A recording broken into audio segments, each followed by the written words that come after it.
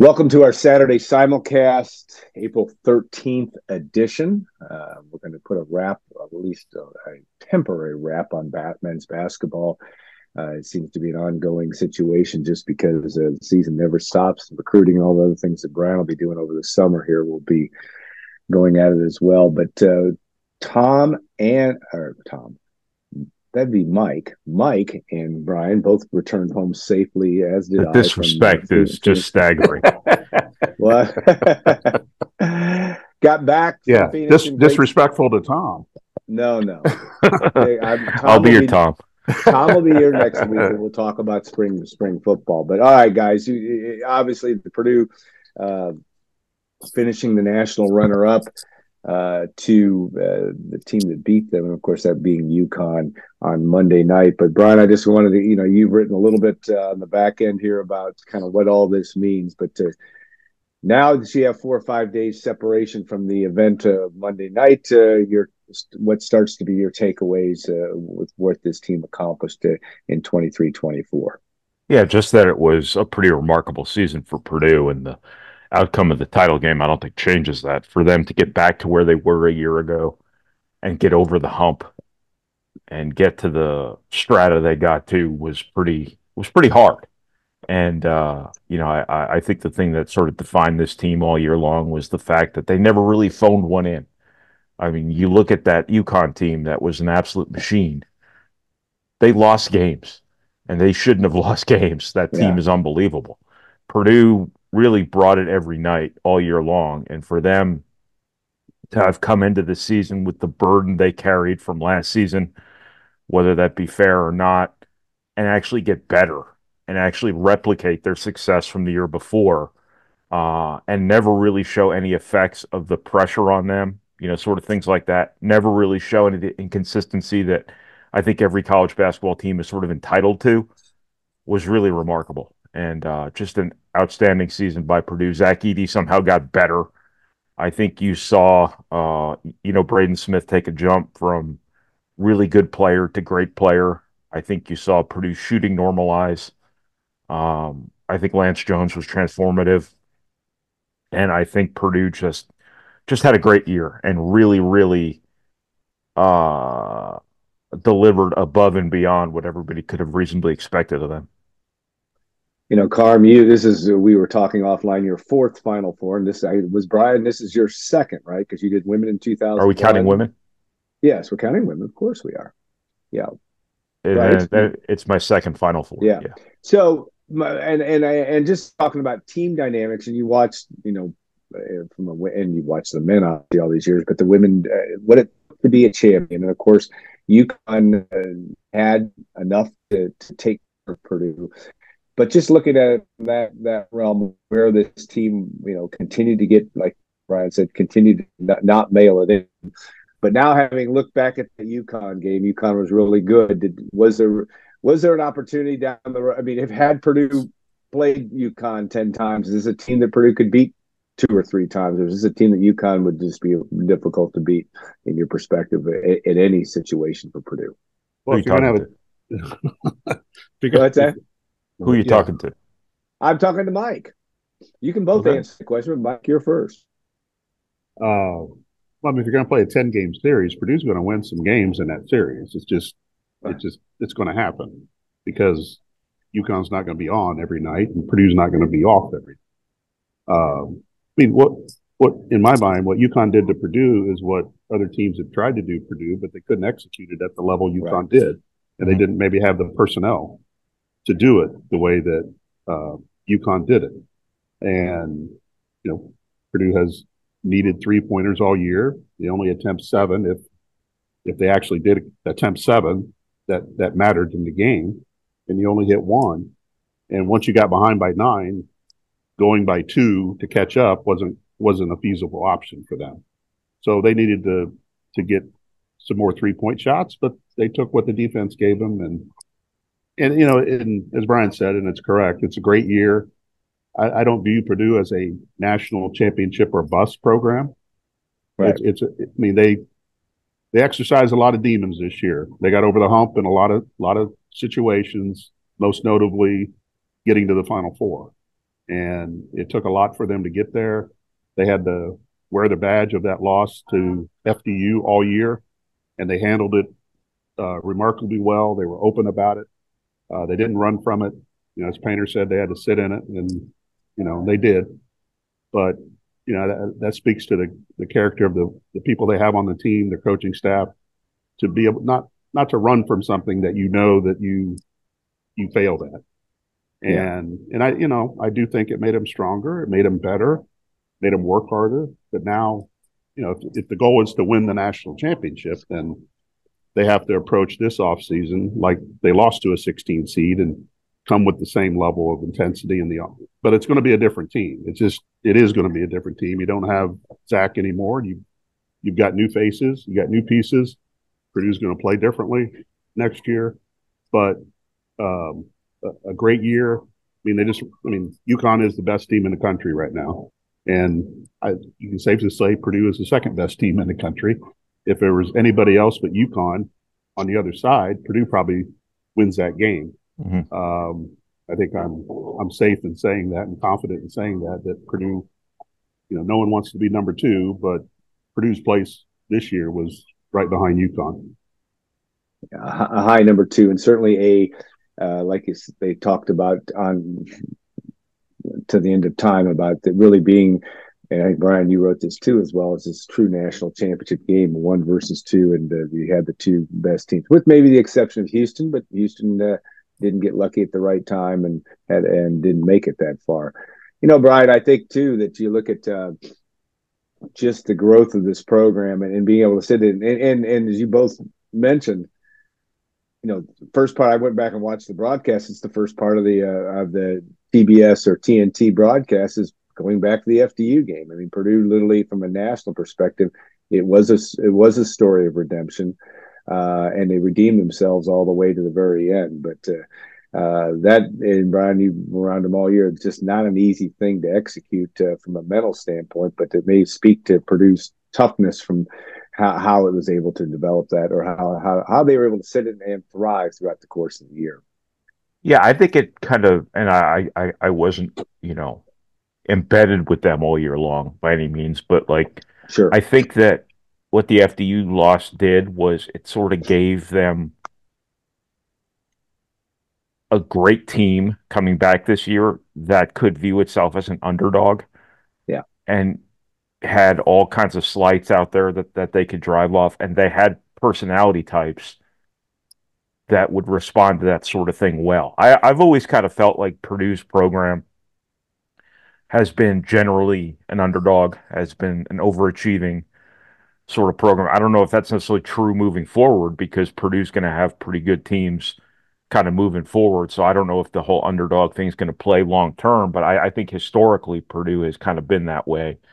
And I think you had this unique situation here where you have this team of Braden Smiths and Zach Edey's who take things really personally, right? Yeah. And the FDU loss gave them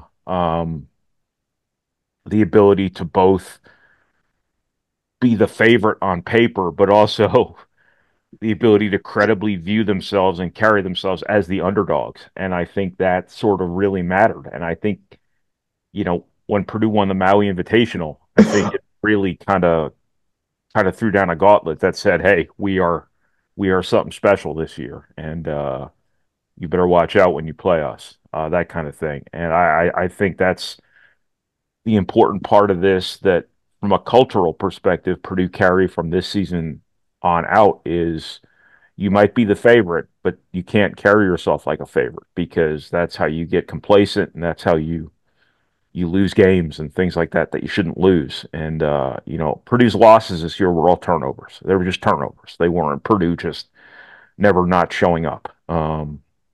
And I think that was what was really unique about this team's personality, was that they were a double-digit favorite almost every night, and they carried themselves like they were a double-digit underdog.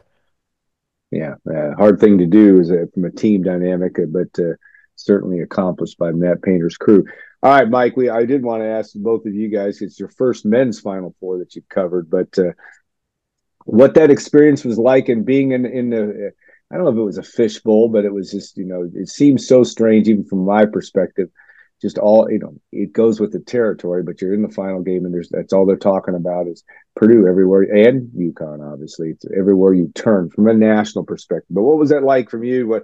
What'd you think about the experience, how it was handled, your access, all those kinds of things? I'll start with you, Mike, and Brian, you can follow back up.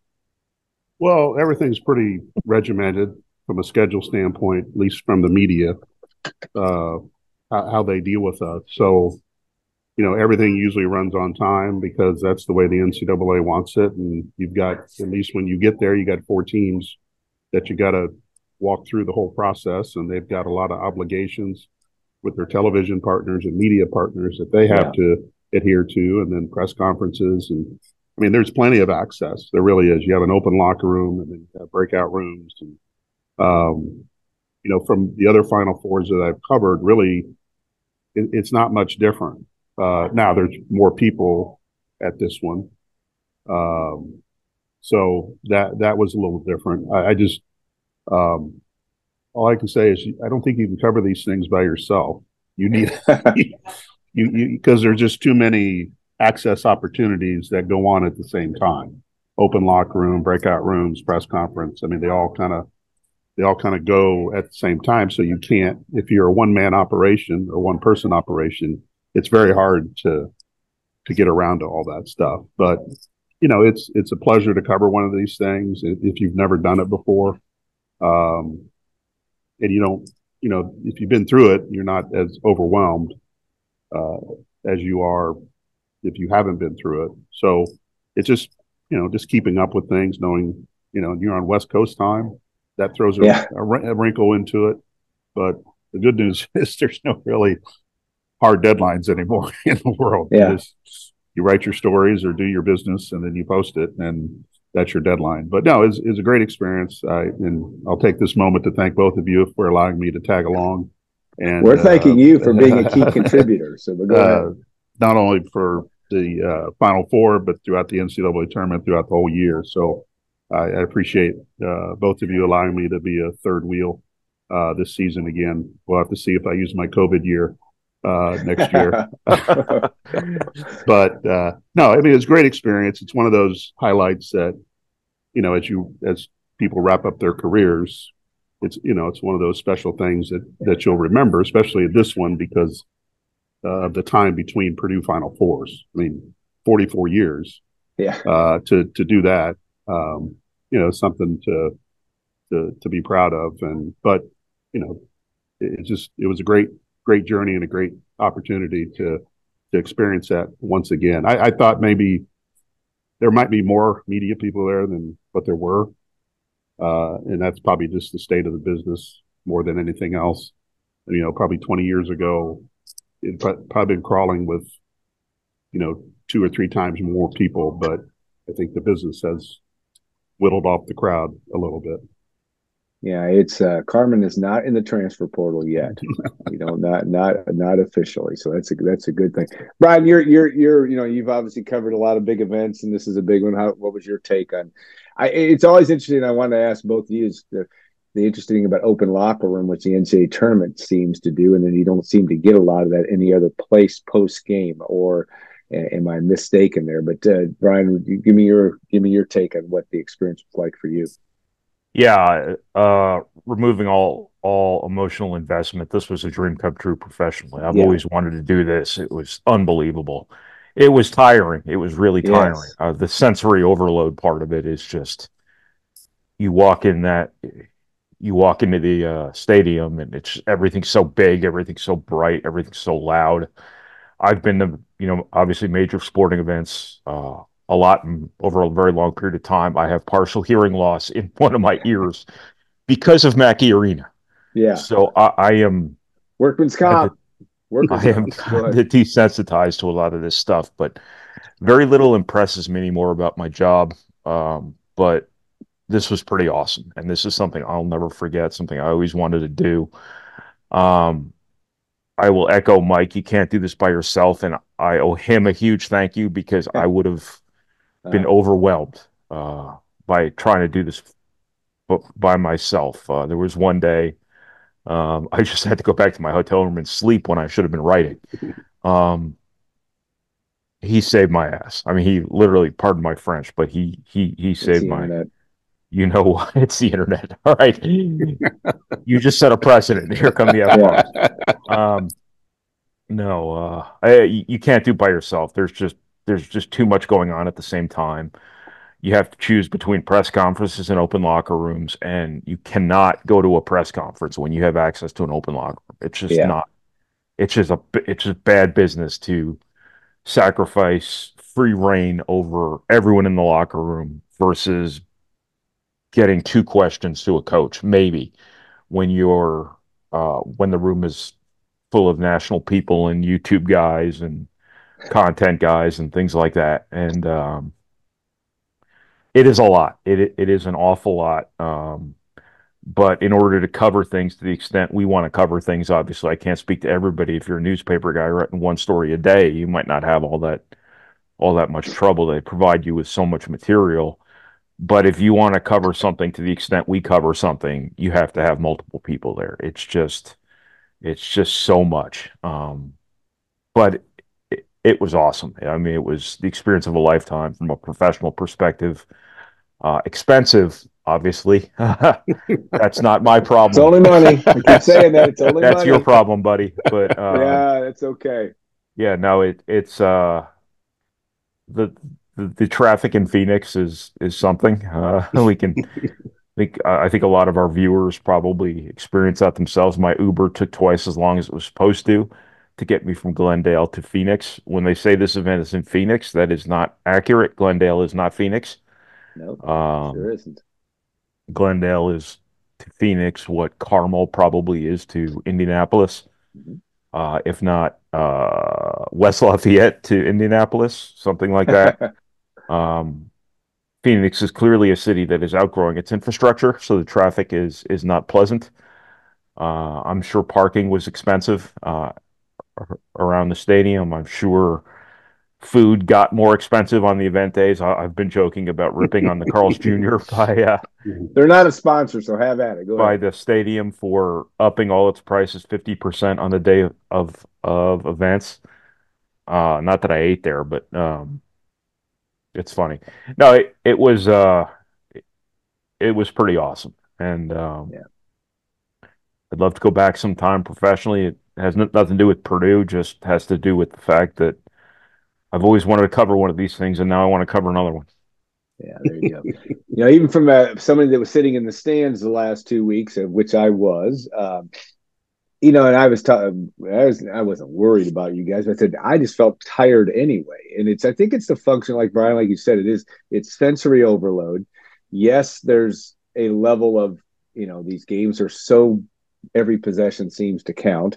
There's so much weighing on them, and from that standpoint, it was a great event, and yet it is draining. And again, I wasn't working like you guys were at the same level, to say the least, and it very much the case. Though I thought, for the most part, outside of the $62 parking, which I understand that's the way of the world these days, but from a fan perspective or getting in and out, it was pretty good for the gang that I was with, and we certainly had a great time. And gosh, there was the term blue million, but Purdue people. I don't know how many Purdue fans that came in didn't have tickets for Saturday, but came in on Monday. It seemed to me, and I don't know from where you were, it's almost 2/3 of the crowd was Purdue, and it was really, really impressive from that standpoint. And This I was a think, great yeah, showcase for what kind of Purdue basketball is all about.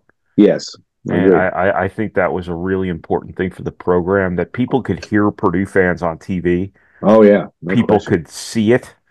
And I think people now have been exposed to how basketball crazy a place Purdue is. And I don't know if that was general knowledge before. And if you went to any of the team stores or any of the souvenir stands before the game, it was, as I think I wrote somewhere before the game, if you've ever wondered what it looks like when you drop a hot dog in a piranha tank, that's what Purdue fans were doing to those team stores and those souvenir Oh, stands.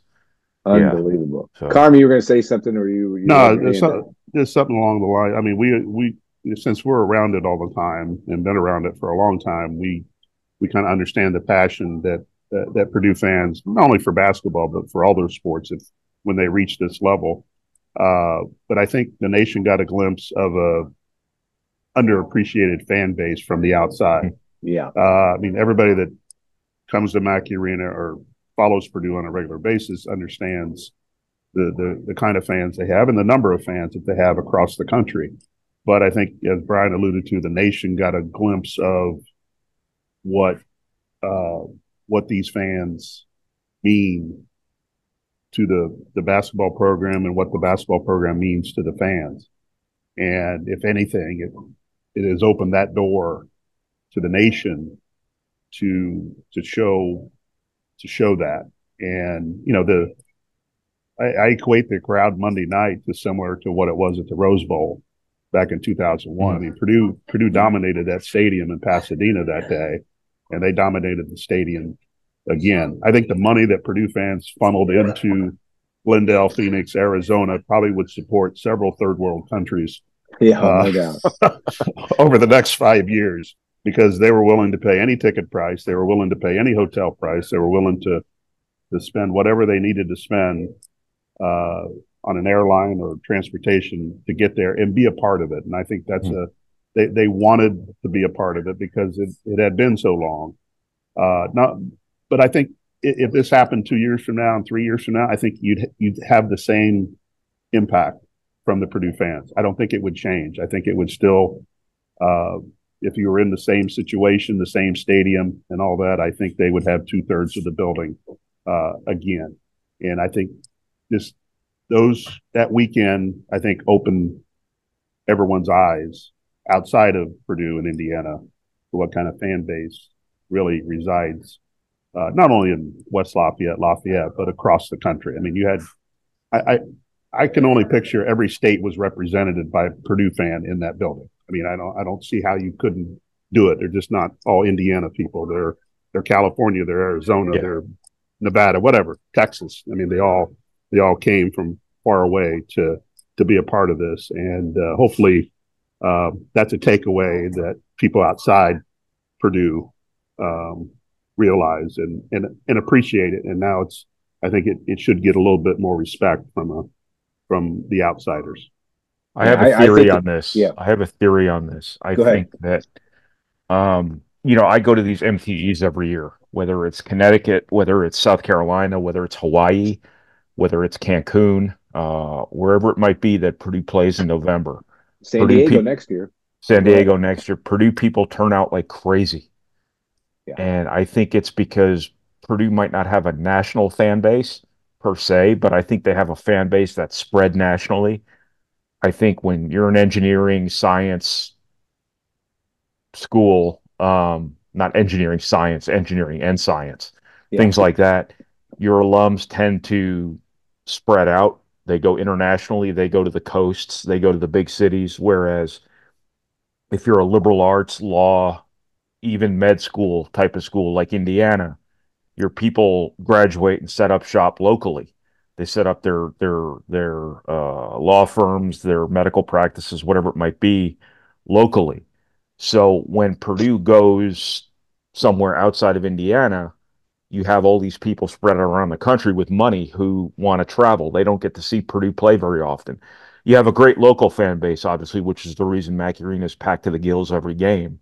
But you also have these people all over the country who view these distant, sort of high-profile events as their one chance a year to combine a vacation with Purdue basketball. I see it every year. Atlantis was another great example. There were tons of Purdue people down there.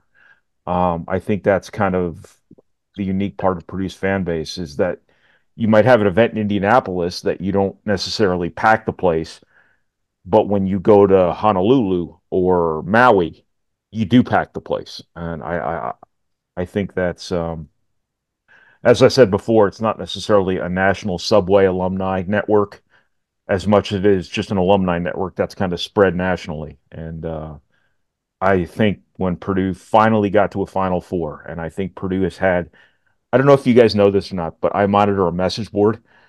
And I can tell you, for better and worse, Purdue fans have been waiting for this some patiently, some not so much, more than any fan base probably in America. And when this finally happened, this was going to be insane.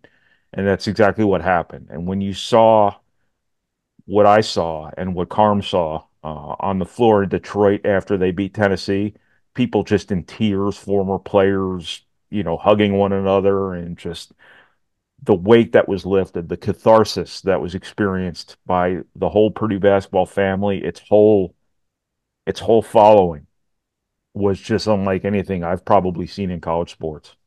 Yeah, I would agree. And the thing that's interesting too, even from sitting in the stands, is you're exactly right. There were a lot of people that aren't in Mackey Arena all the time, but do come to an event because they can, and so if they want to shell the money out, secondary ticket market, it's there. They were available, and the market was better on Monday night, at least because you had two teams that were no longer there. There was probably a little bit more availability, but it was amazing how many different people I saw that I hadn't seen in years that weren't people that came to Mackey Arena, just in the hallways. And yes, there were people that said to me, I think I spent as much money on this trip as I would have going on a cruise, but I get it. It was that way, and and it's amazing to me that you can mobilize as fast as some of these teams. Look at North Carolina State; had no idea they're going to. We all sensed that Purdue had a good chance to get to the Final Four throughout this tournament.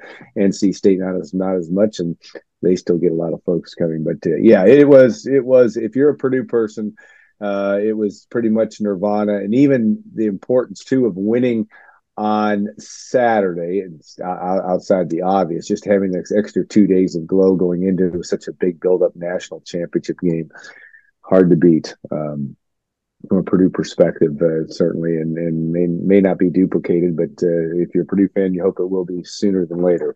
Which brings me to my next question, and Brian, I'll start with you on this one. Just looking ahead now, you start to look down. Obviously, Zach Edey, Mason Gillis, Ethan Morton, Lance Jones will no longer be with this program, and yet this program is going to move forward with six new kids coming, new student athletes coming in, to use an NCAA term. What's your early feelings towards next year? This is not the cupboard is far from bare. It's going to be a very different team next year, but there's going to be some interesting guys to watch, to say the least. Yeah, I think Purdue's all set up. I think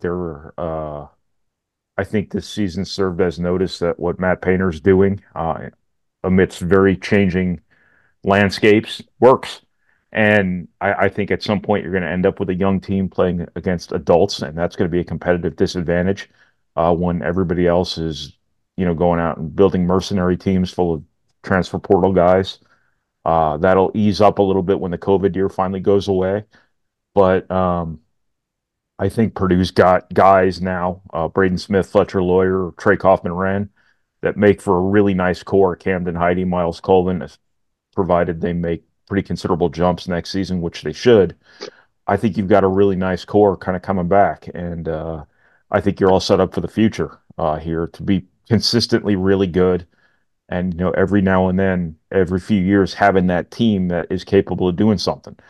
But I think that it's um, something where Purdue needs to uh, make sure its leaders are taking the lessons from this season and passing them down to the people who come after them. That's kind of where things went sideways on Purdue back in the early 2010s, when they just hit this leadership wall with some lackluster groups that came in after Robbie Hummel, Lewis Jackson, Ryan Smith, and those guys. And that's where Purdue needs the Braden Smiths and the Lawyers and the Camden Heides and the Trey Kaufman-Wrens to really be great leaders kind of moving forward too, because you sort of captured something this season that you need to hold on to at all costs and make sure that it's getting passed down from class to class here. I think Purdue has a pretty good group in terms of doing that, but I think it's absolutely essential that this season end up being the moment the bar was raised, and the standard for all these guys now is, I'm not saying it was just winning the Big Ten before, but winning the Big Ten, and then now that you've got to a Final Four, doing it, every couple of years maybe. That's probably a lot to ask, but just don't make this your last trip to the Final Four. I'm fairly certain that's probably not going to be the case under Matt Painter, but that needs to be the standard for Purdue now to be able to replicate this sort of thing. Mike, Braden Smith and Brian mentioned Fletcher Lawyer seem to me, watching them a little bit from afar, but watching them is that guys that aren't satisfied, certainly Braden is one that takes losing, seems to also personally, and losing the national championship game to UConn. But the right balance, you've been around a lot of teams in your professional career, seems to me the ingredients are there to keep that leadership quotient moving forward, even with 6 new players coming in. They've got guys that now have been to the highest place and know what it feels like, and I have that sense that they want more. What's your sense just being around those guys? Oh yeah, they want a national championship. I don't think there's any question about that. And just like this year's team had to, you brought in Lance Jones, you brought in Miles Colvin. They had to absorb the hurt that they experienced against FDU to get them in a place to help push this team forward, and they did. Now you're bringing in 6 new people with a core group that has been to the Final Four, been to the national championship game, and they've got to relay that to the newcomers how important that is. And Brian mentioned it. Matt Painter mentioned it after the game about this is the standard now, and that's kind of, I think, the message that will resonate going forward. It's like, well, this is where this program needs to be every year. Will it get there every year? Probably not, because it just doesn't happen that way. Back when UCLA did it, it did, but it doesn't. Yeah. UCLA is done for now. So I think Braden and Fletcher and Draykoff and Wren and even the younger guys coming back with Cam Heide and even Miles Colvin. And it's going to be it's going to be a strong message to the incoming freshmen and to those that are going to get more playing time out of this too, even if you're on the team this year. So there's, I think they are set up to continue what they've done. You've got haven't been to the Final Four yet off the back. Now you've got to, get back there again. You can't, you don't want this to be a one and done situation where it's another 20 years or 25 years before you do it again. But, the way that Matt's recruiting and the way the program is set up, I'd be shocked if I'll be shocked if they're not back there within the next 5 years. Yeah. And just because of the way they do things. And 5 years from now, who knows what a Final Four will be. We have no idea what tournament's going to be played. That is correct. The Final 16 might be the equivalent of the Final Four. That's right. We let these NCAA people do what they want to do with TV. Right. Yeah. Whatever the promised land is, I think Purdue will get there again, based on the current situation. But there's just so many things that are going to happen, and we all know that they're going to happen over the next, could be 5 years, it could be a decade, it could be shorter than that. Whenever, the Big Ten and the SEC want to just flex their muscle and take off to planet Pluto and do it all by themselves. But Purdue's going to get back there. There's just too many good things that happen.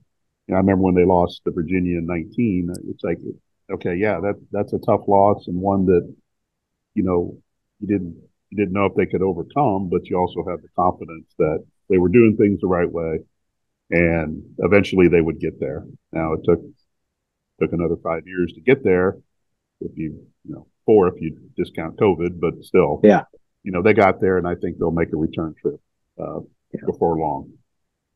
Yeah, Matt Painter's the ultimate process guy, and you think that the process seems to be very, very make a lot of sense in terms of what they're trying to get done. All right, Brian, we know Mason Gillis and Ethan Moore are in the transfer portal, not a surprise by anyone.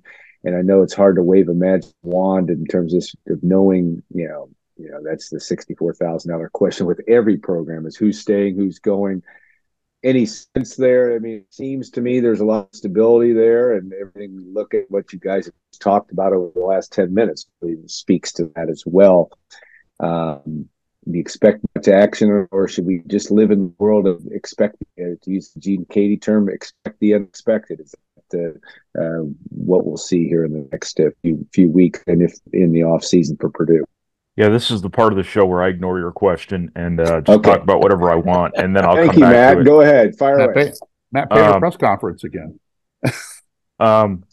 Just to go back to Carm's point about tournament expansion, like I think there's been some situational significance in what Purdue has done this season, winning the Big Ten again. I think this was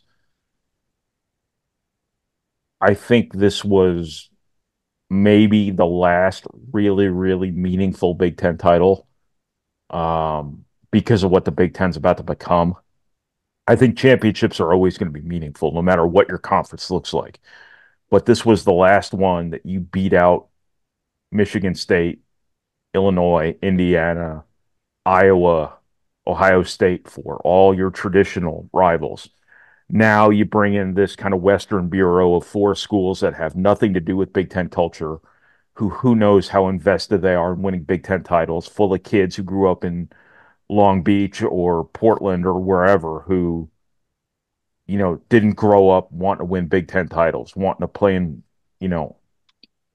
in front of the people in states where Big Ten basketball is the biggest thing in their state. That you look at Indiana, you look at Iowa, places like that. Kids grew up wanting to play at Iowa. Kids grew up wanting to play at Indiana or Purdue, and that stuff's not going to resonate with some of these Western teams coming in. It's just going to change the dynamic of the conference, and the scheduling is going to be so wonky now that that's inevitably going to warp the standings even more than what the Big Ten already has in its unbalanced scheduling, things like that. Purdue getting to the Final Four now before TV messes this all up, like it inevitably will. As I always say, when it comes to TV inventory and college sports, more is undefeated. If TV ever decides, hey, you know what, we want another weekend of the NCAA tournament, which means 30 more teams get in, this thing's going to get watered down. It just is. And getting to the Final Four now before the Final Four becomes maybe a little bit less meaningful than it's been for generations. Now that's probably the dystopian worldview of all this, but I think it matters, because you can only expand this thing so far without watering it down. It's already the most randomized championship event in sports, as far as I'm concerned. If you throw in 30 more teams like NC State, had NC State played for the national title, it would have been an invalid national title, because it would be the classic fluke of a team who just got hot at the right time.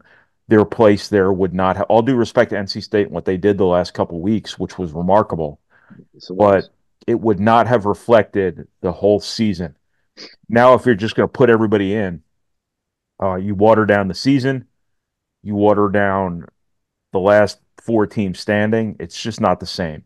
So for Purdue to get there now when it really, really means something, before they're able to take away some of the meaning of those last teams standing, I think is significant. To your other question about the portal. You are going to answer it. Good. Fire away. I was going to repeat it if you wouldn't. Go ahead. We have known for months. I have known for months. I've communicated this to our readers on our site that it's just business. Mason Gillis and Ethan Morton have their COVID years. Right now in college basketball, the NIL money that's going to be available to them at a lot of schools is still better than whatever they could have made in their first year in basketball, out of basketball, after college. On top of the fact, and let's not forget also, this is still an educational endeavor, even though both are going to have their both are and both of those guys are good students. So yeah, go ahead. Both are going to have degrees. This is an opportunity, should they so choose, to start other degrees. Mason Gillis can be all set up, man. He's going to have an undergrad from Purdue. He's going to have a graduate degree, I think, from Purdue. And then he can start something else, should he so choose, somewhere else. And somewhere else could be pretty good. I mean, it could be a really high-end academic school. And, the same thing for Ethan Morton. I think those guys were the face of kind of what made Purdue work this year. They both were guys who started a lot of games for Purdue, really could have done a lot more for Purdue than they ended up doing. Mason Gillis could have been a 30-minute a game guy who started every game. Ethan Morton could have been a starter for Purdue. They will get opportunities now to play expanded roles wherever they go. After they did everything that Purdue could have asked of them. The goal is to get a degree and play 4 years, and I think that's how Purdue has continued to view the college experience throughout this COVID year phenomena, all of that stuff, and um, they played their 4 years. They won a lot of games at Purdue. They got their degrees. They did what they came to Purdue to do, and now good for them to go get something else somewhere else. And this doesn't change Purdue's scholarship situation. These scholarships have always been part of the calculus of Purdue being overbooked for next year. So people saying this opens up scholarship space, they're wrong. They don't know what they're talking about. It's these scholarships have always been accounted for. Um, so I do think Purdue's a big believer in things run their course after 4 years. Stuff like that. You owe us 4 years, and you getting your degree. After that, you've done your part. So people who are going to be conflicted about seeing Mason Gillis wearing a different uniform next year, I completely get it. People love Mason Gillis. People should love Mason Gillis. But this was always how this was going to end. This was always how this was going to turn out.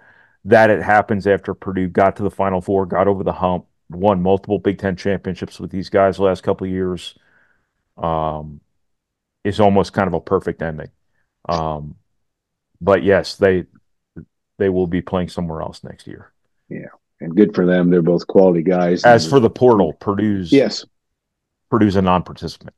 We'll see what happens here in terms of if anybody jumps in. I don't anticipate it at this point. But Purdue's a non-participant in the transfer portal this year. They're overbooked on scholarships. They're going to keep building with high school kids, continuity, player development, so on and so forth. There will come years where this catches up with them, where they lose a guy, somebody transfers, somebody gets hurt, whatever it might be, and they have to go out and find a Lance Jones or a David Jenkins. But they're not going to play the game that a lot of other people are playing on a regular basis. Again, it will catch up to them. It's an inevitability for everybody in college basketball nowadays, everybody in college sports nowadays. But they are not going to go out every spring and go get their best players out of the portal. Every couple of years, maybe every other year, maybe every year, for all we know. It's going to catch up with them. They're going to have to add one guy, something like that. But right now, their scholarships are packed to the gills, and there's really nothing they can do, even if they wanted to. So that's the long and the short of it as far as Purdue and the transfer portal goes. Carmin, you get last word here. Give us some brilliance here as we put this to an end. I've held you guys long enough. Well, I'm just happy Wisconsin coaches can now contact Mason Gillis legally. That was wild, man. I can't believe. Tell that story. Not everybody's read that story, but go share with what you will, and then we'll go back to Carmin. Well, we're standing on the floor before Purdue plays Wisconsin, and Joe Krabenhoft, who's one of Wisconsin assistant coaches, goes up to Mason Gillis, stops him. Mason Gillis has to take his earbuds out of his ears to have a conversation with the guy, and Krabenhoft asks him if he's using his COVID year next year. The implication being, we'd be interested in recruiting you if you were. This is before the season is over. This is before Purdue and Wisconsin play a game. Always good to be wanted. Come to find out later, Krabenhoft also talked to Ethan Morton on the floor. This is shady as you know what. I mean, this is just unbelievable. There are no boundaries in college basketball anymore. We all know tampering has been going on like crazy. Certain schools have spent their whole year messing with other people's players. I can name names. I'm not going to. But this was right in front of everyone. This was in front of an arena that's half full. This is around a kid's teammates.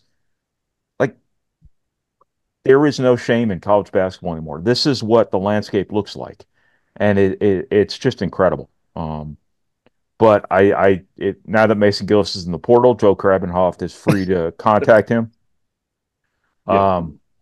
And the Now, keep Gillises it. have a history with Wisconsin. His sister went there initially for volleyball, right? So I don't know. not I that don't that remember. matters.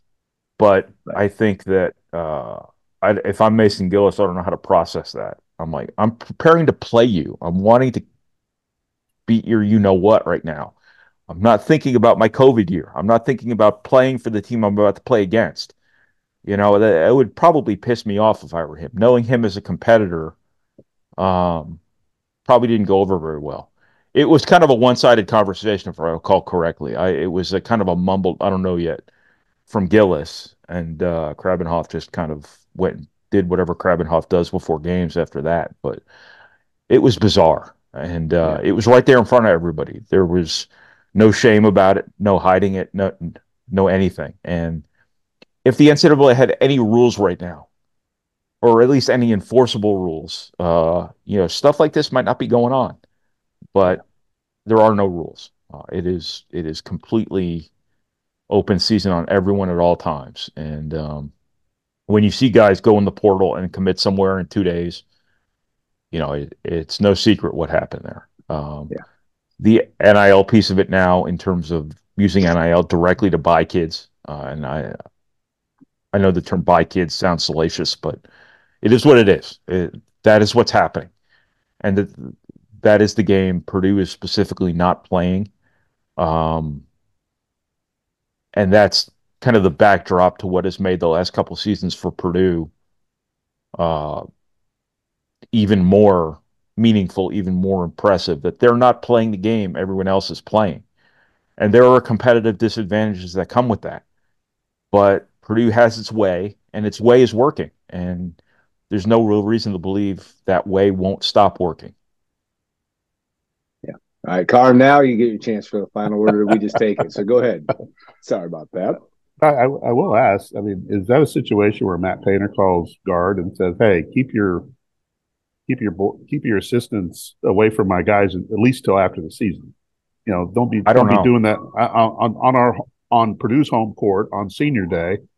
And this happens. I could imagine Matt calling and says, "Hey, just back Well, off for now."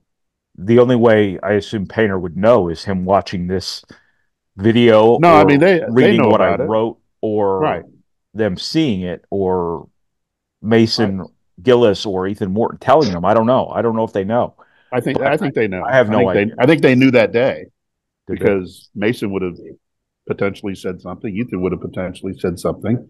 I mean, you said something. I said something. So Yeah. it's all Yeah. there. I I have no idea. I don't know if it's worth the. I don't know. I don't know how Painter handles those sorts of things. Like I don't know what you get out of it. Like what are they not going to do it next year? There's no more COVID year. Um, I The have end. no idea. It is a really good question, but it's also a futile endeavor to try to police these things anyway. So um, Greg Gard might not even know. Well, I assume he knows by now. Well, Yeah. he's probably a loyal viewer of this show. He is. So He's one of our 47 million that listen to us if he every doesn't know week. yet, He he'll does He will. now. he'll soon know now. Yeah. But just wild times in college basketball, man. Wild times. The money being spent right now on people who are good to above average players is just astronomical. It really highlights Lance Jones because Lance Jones, you know, I know this for a fact. This isn't me just spewing pro Purdue stuff here. Lance Jones didn't ask Purdue for anything. He just wanted to play at a higher level, wanted to enhance his ability to get some exposure, maybe get a pro contract in Europe or something like that, maybe get a G League sort of look after SIU. And he and Dalton Connect are a couple of the real success stories of the transfer portal guys who just wanted an opportunity at a higher level. I can't speak to what Dalton Connect got from Tennessee, if anything, what he asked for from Tennessee, if anything. I have no idea. But these are guys who really helped themselves through this COVID year portal mania. And Lance Jones, in some small way, made this all possible for Purdue this season. I mean, he really completed them. He really added an intangible element, personality wise, for Purdue, and just Purdue could not have done any better. in terms of adding that one final piece to this team than they did with Lance Jones. And maybe there's a universe where Mason Gillis is that guy for Wisconsin next year. I have no idea, but that's kind of the goal now. Mason Gillis, Ethan Morton, go to a good team and make it great somehow. Those are the real success stories from this insanity that is the portal era. Yeah, Lance Jones hit the shot that may have gotten Purdue over the hump. But Mike, now, yes, he did. Else you want to add to this? Mike's eighth last word. I don't think I really have it. Other than I don't think Mason Gillis is going to go anywhere and dance at halftime for the crowd like Lance Jones did. No, but I will say this about Lance. I think Lance brought a personality, and not that this team wasn't loose enough anyway, but it enhanced their looseness. If that's a phrase I can use with them, whether it helped them relax, it helped them manage stressful situations. I mean, his personality and his backstory. It says a lot that his father passes away just 2 or 3 months into his tenure at Purdue, and the whole team shows up to honor him and have his back and pay their respects. It says a lot about this team. It says a lot about Lance. It says a lot about the culture that is here. But as far as the season and what's next, I mean, again, this was a great year for Purdue. I know it fell short of what people wanted in the end, but you can't be disappointed about how this played out and what this team did to get to this point, and the humps that they've overcome, the demons they had to get rid of to get to this point. And this was a program achievement by Purdue. And I know it's probably that way at a lot of other places, but here at Purdue, it's a lot different. Who's that? How'd you get the balloons to come up? I didn't do anything. Yeah, she had to have. Maybe it couldn't have been. You did that. It was me. You have that sneaky look on your face. It was a celebration. I have no idea how that happened. I don't get it either. If there are any Zoom experts out there, please tell me how that happened. I was just sitting here. My hands were on my knees. I didn't do anything. I don't think there's a better way to end our. It's not the end of our basketball set. We can talk Saturday all day, Simulcast, but it does put. If you guys want, we can talk all day because the people who are watching this just pumped $50 billion into Arizona's economy. I think they'll watch 15 more minutes. I want to know about the balloons. Yeah, I don't know either. Someone's going to have to help us on that. They're your balloons, Brian. I think they came right from you because they showed it right on your screen, and how fitting a way. Did somebody say like a keyword or something? Did somebody say birthday? When you go back, word, keyword, I don't know. Birthday. When you go back and look at this and watch this, there's a suspicious look on your face when right before the balloons happen. My face is always suspicious. You know that. No, I know that better than anyone. I swear to whatever higher power either of you subscribe to, I did nothing to trigger those balloons. I don't believe it. I don't believe it. I think you pushed the magic button. I think you did too. We're going to stick to that conspiracy theory. I'm not capable of doing that. I know that. I just added a horn to my. All right, now you got a horn there. See? All right, that's the siren call that we're done here. But gentlemen, thank you. We will have more of these throughout. I'm trying to find out how this happened. I want to know. I'm going to bet money. Zoom experts here. I'll bet money somebody's going to be responding to this, and they'll give you plenty of insight. And do you remember that video of the lawyer who did the online discovery or whatever it was with the judge, and his daughter had put on the cat filter? I remember seeing about that. Yeah, so that's me right now. I have no idea what's going on here. I'm just going to hit buttons here, see if I can figure this out. All right, see if you can get anything else as we'll bring it to a close. I want to thank the Union Club Hotel. And as Brian says, they will put one. Maybe they'll put one in San Diego next year when you go out there for Thanksgiving. But when Purdue heads out there, but we appreciate them as well. Appreciate Mike and Brian. We appreciate Tom too, but Tom's not a part of this conversation today. So, but we'll be hearing more from Tom obviously on Saturday when Purdue spring football, and we'll be talking to Tom next week as kind of a wrap to that. So stay tuned. We'll have regular Saturday simulcast throughout the off season if there's such a thing, and we look forward to that. Now Brian raised his hand, and the pictures moved, at least on mine. So, do you have something you want to say? No, you just want to raise your hand. I'm trying to figure out these balloons. This is awesome. I don't know. I got a mushroom. Yeah. Yes, you got a mushroom there. We've opened up a whole can of mushrooms here, to say the least. All right, guys, thanks so much. Thank the Union Club Hotel. And a reminder that you can subscribe to GoldandBlack.com. You can also like us. You can become a subscribe to our YouTube channel. You can do a number of different things. We'd love to have you a subscriber to GoldandBlack.com. He's got scissors on there now. We appreciate you guys. Many of you that I saw in Phoenix at all were big Brian Neubert and Mike Carmin fans. I saw lots of those guys. And there's no alcohol in this. It's against the law. So have a great rest of your weekend, all. Thanks so much. We'll continue this hijinks on our own time, so to speak. But thanks again for watching and listening. I don't know how I've been using Zoom so long. I never figured any of this out.